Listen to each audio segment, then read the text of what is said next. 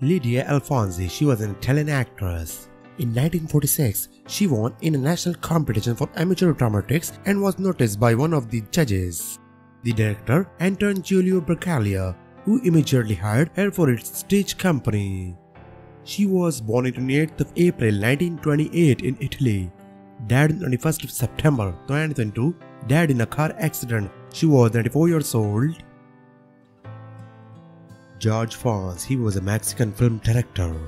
He belonged to the first generation of the film directors of the UNAM. His short film, Caridad, is still considered one of the best films in Mexican cinema. He was born on 23rd of April 1939 in Mexico. Died on 22nd of September 2022. No cause of death was given. He was 83 years old.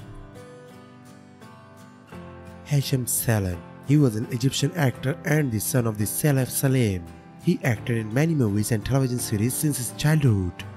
Selim's first acting role was in Empire M in 1972, in which he acted as the son of Fatih Hamama. He was born on 27th of January 1958.